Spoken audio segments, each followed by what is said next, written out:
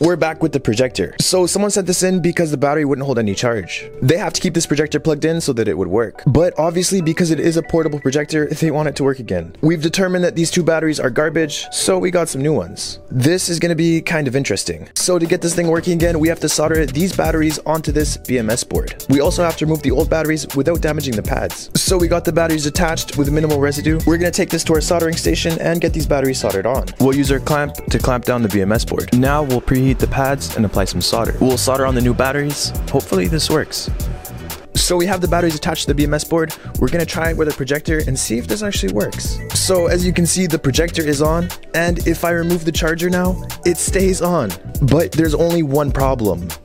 The batteries are too big for the case, by just a little bit. I'm going to try and find another solution to this, but damn, I actually made this work. That's pretty cool.